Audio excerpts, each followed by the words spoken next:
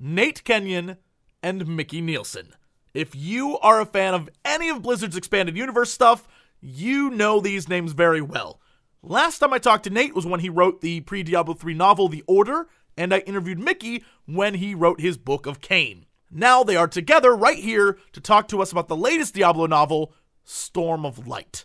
Now, as you are aware, I've been one of the most vocal critics of the Diablo III storyline, but I can say that those two books made the experience much, much better than just the story alone would have been otherwise.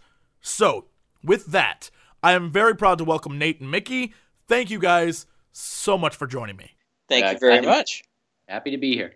So, before we get in depth with this book, I just want to say, it might be my favorite novel in the Diablo Expanded Universe ever.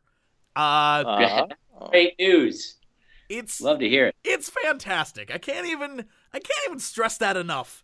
And I guess I'll talk about that when we get into the characters. But before any of that, Storm of Light is our first look into the world of Sanctuary since the end of Diablo 3.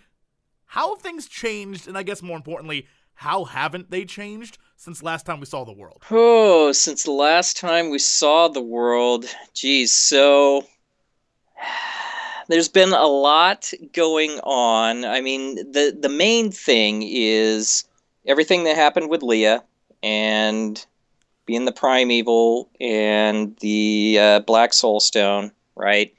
And at the end of the cinematic, the Black Soulstone, you know, you're left to wonder, okay, what became of it? And what you'll find out early on in Storm of Light is that the Black Soulstone, it fell, and it actually fell into another realm of the high heavens. So it didn't fall down to Earth, which some people kind of equate to Sanctuary, as if the high heavens are above and there's Earth below, etc. Right? So when the Black Soulstone fell, it stayed in the high heavens, and so that's really where we come into the book, is the Black Soulstone and the effect that it's having. It's starting to corrupt the high heavens, and a lot, all the rest of the angels are basically blind to that, except for Tyrael, who realizes what's going on. So that's kind of our setup. And so the story revolves around that, the corrupting influence of the Black Soulstone in the high heavens, and Tyrael's plan on what to do about that. But despite the victory that was achieved, the war really isn't over. The angels are still pretty peeved about what took place. Sanctuary's it's still pretty ransacked. Like, there's a little bit of normalcy, but there are demons still crawling around. So are we better off than where we were before? Did the player character have any real influence on the world? Because I feel like it seems as though the world is in a standstill. Neither good or evil have won, but both are on the verge of something. And I'm trying to figure out what your view of the world is at this point in time. Well, go ahead, Nate. Oh, I was going to say, Mick, you can correct me on this if I go off completely wrong. But one of the things I loved about the concept, when we were talking about it early on, is that there, as you already alluded to, there are sort of packs of demons still roaming around, right? So to your question, I think it's sort of anarchy down there to some extent, in terms of there's not a lot of leadership anymore in terms of the burning hells on Sanctuary. So, but there are packs of these leftover demons kind of ranging, out in the wastelands and other places, and I really loved that as a concept, and I loved the idea that we could use both sides, both the high heavens and the hells and others, that to sort of use those packs to their advantage. I guess that might or may not answer your question, but I think that was one of the things that really interested me early on in the book. Yeah. So the player definitely affected change, but as so often happens, there is another threat looming, and that's what we really start to explore in Storm of Light. We start to really get into who and what this new threat is, in addition to the Black Soulstone itself. And the corruptive influence it's having. So in order to fend off this threat and stop the corruption of the Black Soul Stone, you guys basically created the Diablo III Expanded Universe Avengers, is what this book is. Yeah, it's funny. That's I said that it's something very similar to somebody earlier. It's exactly right. That I think is the moment when I was reading through it, and I saw the back of the book and the little description. I was like, oh, look at this. I know some of these characters. And I started reading. I was like, holy crap. Like, they aren't just cameos. They are legit main characters in this. And I immediately fell in love with the fact that this book is basically the Diablo Avengers. Tyrael gets a group of, like, the best badasses there is and is like, I need your help. I need you to come do this. And it blew my mind because I was like, was this something that you guys had planned for a while to happen, or was this sort of a last-minute thing? Like, what if we incorporate people from this book and these comics? Like, how was that thought out? I would love to be able to say that we planned that from the very beginning. I can't, though. I can't say that. So we sat down early on. Nate, I forget, how long ago you actually started the book. I know it was a while. How long was it? Was it about a year? It's been a year since I started the draft, and so we were talking before that, though. So it was well over a year ago when we were kicking around concepts and stuff. So it has been a while, but it was still pretty early when you look at, the development of the game and everything else. So there were some things we knew for sure, and there were certain things that had not been decided yet. But we sat down and, earlier on I sat with Metzen and Brian Kendrigan and I think James Waugh and some other people, and we started figuring out, okay, well, what's our story going to be? And we knew that we had the Black Soul Stone. We knew we wanted it to center around that. The more we talked about it, the more we thought it was very interesting that it's having this effect on the heavens, but then that they need to get rid of it. They need to get it out of there. And it really became the story of what's going to happen to the Black Soul Stone to set up that early cinematic that you see when Malthael comes in and takes the Soul Stone. So we started putting together the idea of, okay, well, what if it's kind of like a heist, and then if we did that, and it's Tyrael putting together another Herodrum, which we found very interesting as well, and going back to the humans once again, to save the day, and figuring out who would those people be. And then we just, then we had lots of fun just looking at fantastic characters that we've played around with before. Right. And then we brought in Nate and we started really having those discussions. And Nate, you can talk about from your side there. Yeah, I mean, I love the concept was fantastic, and I think we all kind of the whole Avengers idea, I think, certainly hit me.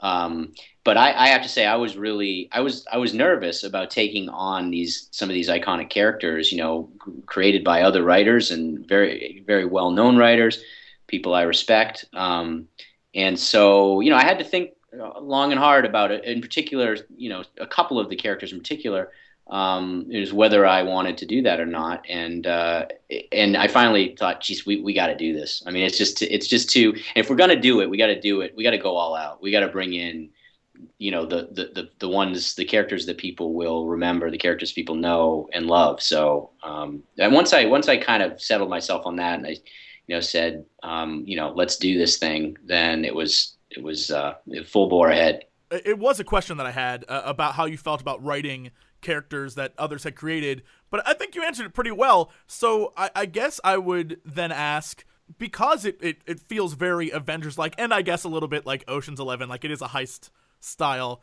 novel, the book expects readers to be up on the backstory of these characters. You get a little bit here and there, but if you didn't read, like, for example, Sword of Justice or The Order, like, you wouldn't get main plot points of these characters past. Things are given, but someone who's reading, I guess, about Jacob for the first time would be like, what? Wait, why does he have Tyrael's sword? What is going on here? Like, people, like, there's a lot there. Was that a problem that you guys had? Did you figure readers would just get over it, or how did that thought process work? I think that's a common problem, not just with working with other people's characters, but even your own. If you're doing any kind of series or sequels or anything like that, is there's always a balance, right? In between, paying attention to doing the book itself justice, but also making sure that new readers are not completely lost. And it's the same thing here. You don't want to kill momentum of the book by doing a bunch of info dumps of back history and stuff like that. So I did the best I could at layering enough things in that folks who had never read any book before, I hope, will still have fun with the story. They don't need to know every single detail necessarily, I don't think, to enjoy it. But the folks that have read all of the books before this one will really love it, because they'll see all this stuff, they'll see the references, they'll hopefully some of them will make them smile and go, oh yeah, I remember that. So hopefully it works for both. Yeah, I think the Avengers analogy was a really good one. You can watch that movie and get a lot out of it, and really be completely entertained if you haven't seen the other films that preceded it. So I'd say it's a similar kind of thing. Yeah, the Avengers, for example, had the whole Tesseract, where people are just like, if you don't know what that is, the movie was like, maybe you should go watch Thor, Captain America, dummies. Right? It was like, get over it, just go do it. And the book felt exactly like that. It felt like, if you want to learn more, go read the other ones. We're gonna keep moving on. Hey, that's and it was I loved it. I thought it was great. Got to keep it moving. Yeah, that's right. Yeah. So let's actually talk about some of those characters really quick. Can you maybe, I know there are probably a lot of people right now watching, listening, who have no clue about these characters, and are probably in the same boat as my father, who went to go see the Avengers and was like, I didn't know what was going on, but I liked it. So I feel like maybe we can talk about the main characters really quick. Besides Tyrael, everyone, if you're into Diablo, you get who he is. But the ones from the expanded universe, from the books and the comics, who show up in this story as the main characters, can we really quickly just go into each one of the personalities and sort of what makes up our super team? Well, sure. I mean, I can tackle some of them. Micky, if you want to jump into, Jacob obviously is a haunted young man. He's had tragedies in his past. He's, the murder of his father by his own sword, and more importantly, I think more recently anyway, the fact that he was Avatar of Justice and wielded Tyrael's sword for a period of time while Tyrael was reconstituting himself, and then lost it again. Now he's trying to figure out who he is, and what his role is. So there's a lot of self-doubt and struggles that he's going through. And then Shannara, who, he has had a romantic relationship with, a wizard who, of course they were together in the Sword of Justice comics.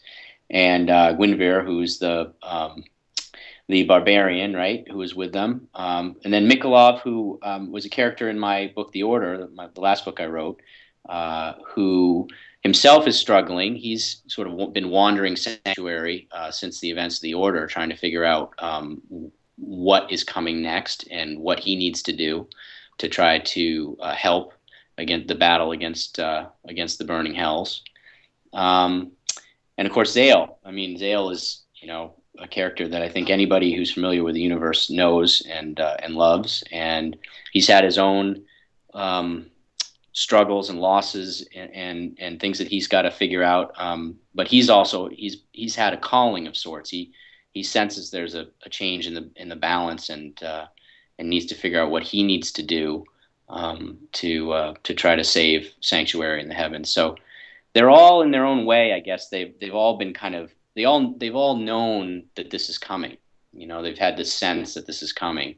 And so Tyrael's appearance is surprising, but in another way, not. They've had this idea that they are going to be called to something higher. I think just the one thing I would add, just because I feel like it's an interesting sidebar for Jacob, is that when we created Jacob's character for the Sword of Justice comic, the original idea was that the comic would be a long-running series. And what we ended up doing was turning it into a graphic novel, but it was really the first part of his story. And then what was going to happen was, for several issues, if we had done that, it would be the ongoing adventures of Jacob and Shinar, and I think Genvir was in there as well, and we planned on, keeping her there. But that would have ended with Jacob losing the sword. Like one day the sword is just not there anymore because Tyrael has reappeared in the heavens, and the sword, was kind of called back to him. And then that was Jacob's journey from there, was to figure out, who am I now without that sword? And we always felt like that was a very compelling concept for a character. And then, of course, we didn't get a chance to do the entire series. And so then we just kind of jumped in with Nate and said, okay, so pretend that all of this happened. And try to explain it to the reader as best you can, as if it did happen, as if we had, 30 issues of this comic book behind us. And good luck. And Nate did a great job with it. He did absolutely fantastic. Yeah, well, I got to say, I mean, one of the things that I love so much about working with Blizzard and everybody there, that the support that they offer a writer like me. I mean, I'm not on their team. I'm not there. I'm not on location. I'm not in the middle of this every day. And so to have those kind of people where I'm able to bounce things off of and get the details when I need them, and always have a friendly response and a quick response is just, it's invaluable for a process like this. So, that kind of stuff. Yeah, that's definitely a challenge, but I always knew that they had my back, so that's a great feeling. Absolutely. I think the character of Jacob then sort of his struggle is the overall encompassing struggle of the entire book. Like every character or every group has that sort of, where do I go from here? Who are we now?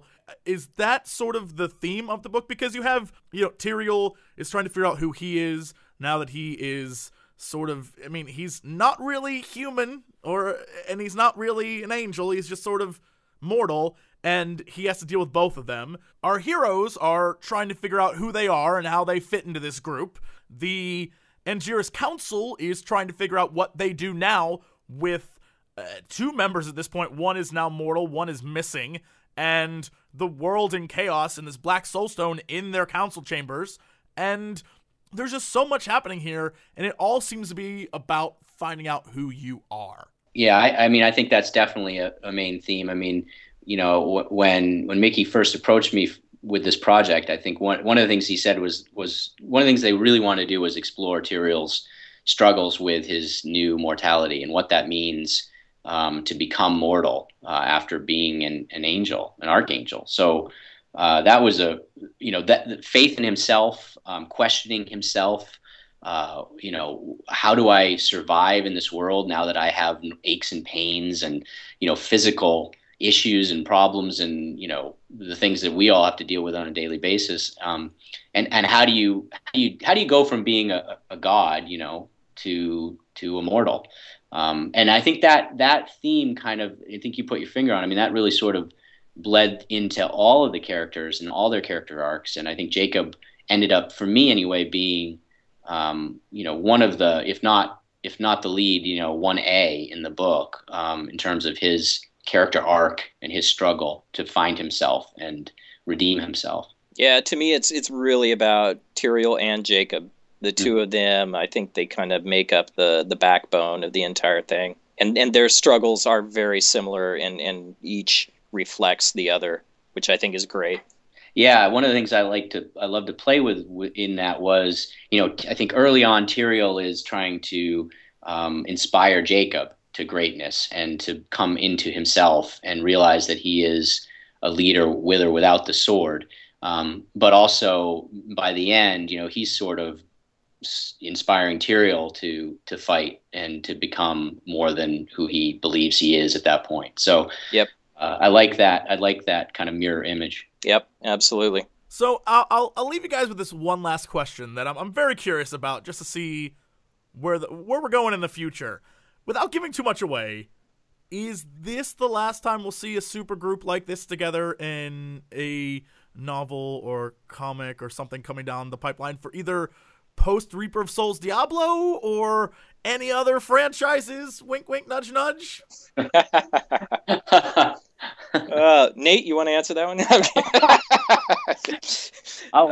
I've already got 4 or 5 plotted. I hope not. I would love to see more team ups, happen in the future. We had such a great time. I mean, it was just a lot of fun, and representing humans going into the high heavens and what that must be like.